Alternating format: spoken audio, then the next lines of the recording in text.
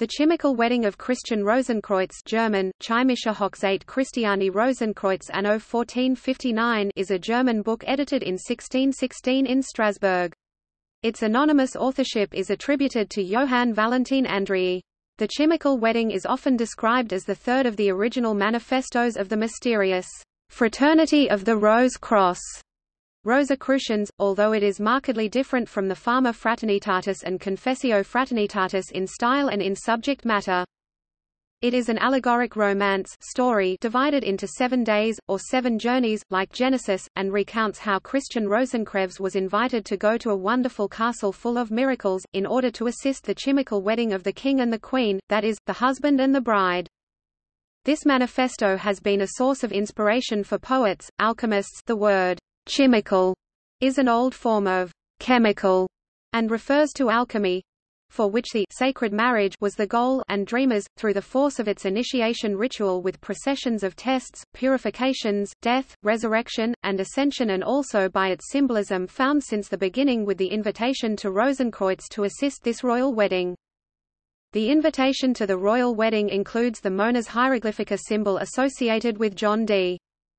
There is some resemblance between this alchemical romance and passages in the Bible such as, "The kingdom of heaven is like unto a certain king, which made a marriage for his son, and when the king came in to see the guests, he saw there a man which had not on a wedding garment." Matthew chapter 22 verses 2, 11 KJV. And 1 John saw the holy city, New Jerusalem, coming down from God out of heaven, prepared as a bride adorned for her husband. Revelation chapter 21 verse 2.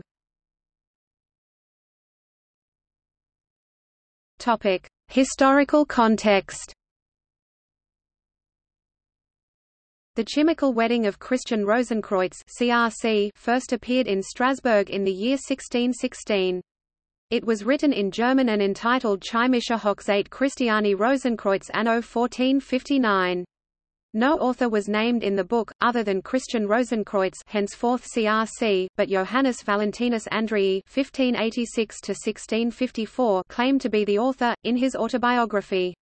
First English version appeared in 1690, by Ezekiel Foxcroft, followed by translations into many languages throughout time. Although the book first appeared in 1616, the story takes place over 150 years earlier. The events of this story span 7 days and are divided into 7 chapters, each chapter relating a different day. The story begins on an evening near Easter. In the final chapter, the 7th day, CRC is knighted. The year is 1459. It was on Easter Day 1459 that the Constitutions of the Freemasons of Strasbourg was first signed in Regensburg, with a second signed shortly afterwards in Strasbourg. The Gutenberg Bible began printing in Mainz, Germany in 1455, and the first Bible in German, the Mental Bible, was printed in Strasbourg in 1466.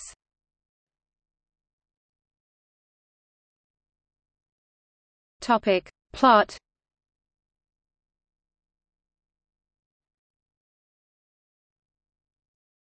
Topic: Introductory paragraph.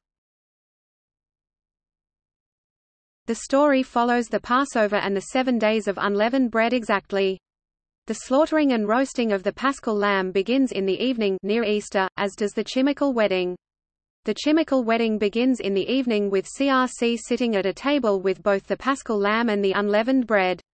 This would seem to indicate that CRC was Jewish.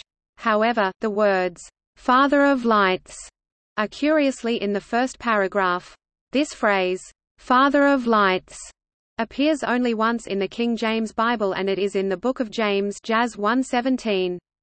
Below is the opening paragraph of the chimical wedding. "On an evening before Easter Day, I sate at a table, and having, as my custom was, in my humble prayer sufficiently conversed with my Creator, and considered many great mysteries, whereof the Father of Lights His Majesty had shown me not a few, and being now ready to prepare in my heart, together with my dear paschal lamb, a small unleavened, undefiled cake." The 9 Lords. The 9 Lords are 9 books of the New Testament: 1 Peter, 2 Peter, James, Jude, 1 John, 2 John, 3 John, the Gospel of John, and the Revelation. CRC believed that the Gospel of John is the only Gospel that is historically plausible, and that it is the unleavened bread and its relationship to the Passover that truly divides John's Gospel from the Synoptic Gospels. The 9 lords were bound together with the rest that were at the table, 27 total, and CRC cried, "There remained 9 of us, and among the rest he who discoursed with me at the table too." But although our small tapers did not leave us, yet soon after an hour's time one of the aforementioned pages came in, and, bringing a great bundle of cords with him, first demanded of us whether we had concluded to stay there. When we had affirmed this with sighs, he bound each of us in a particular place, and so went away with our small tapers, and left us poor wretches in darkness. Then some first began to perceive the imminent danger, and I myself could not refrain from tears. For although we were not forbidden to speak, yet anguish and affliction allowed none of us to utter one word. For the cords were so wonderfully made that none could cut them, much less get them off his feet.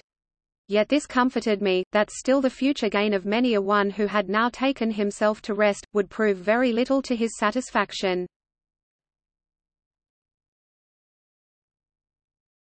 The 4 paths. In the second chapter CRC sits down to rest under 3 tall cedars. There is a tablet fastened to one of them which tells of 4 paths.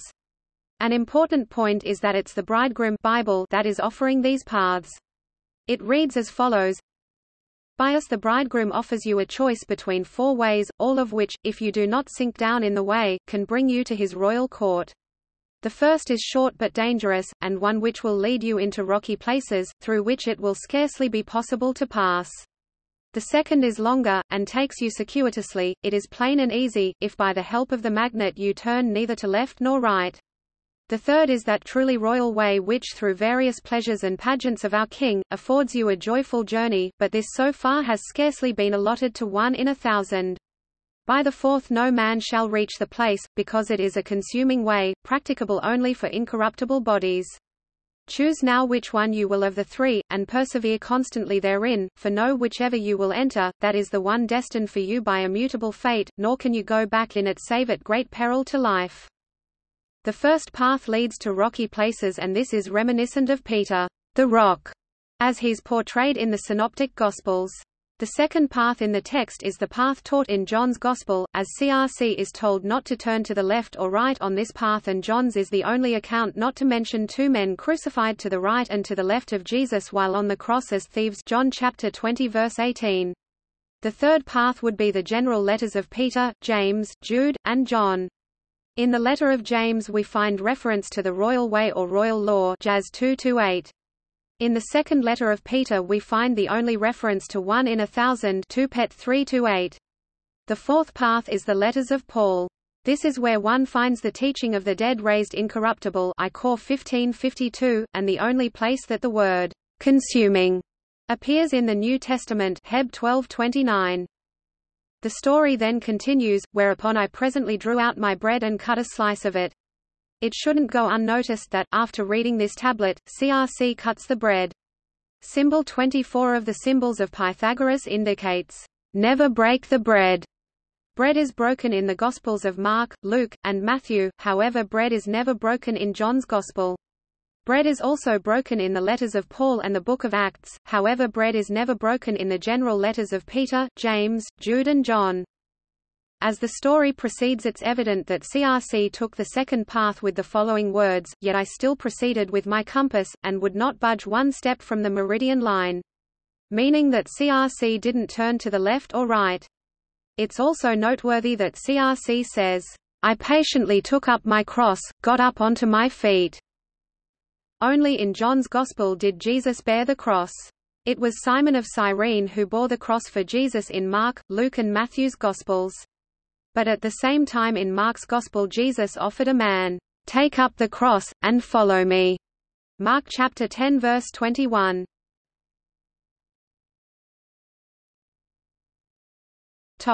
See also: Carl Jung, Fama Fraternitatis 1614, Confessio Fraternitatis 1615, Esoteric Christianity, Herbert Silberer, Hermeticism, Kabbalah, Lectorium Rosicrucianum, Antonin Godal, Catharos de Petri, Jan van Rijkenboer. Monas Hieroglyphica. Parabola Allegory. Rosicrucian Manifestos.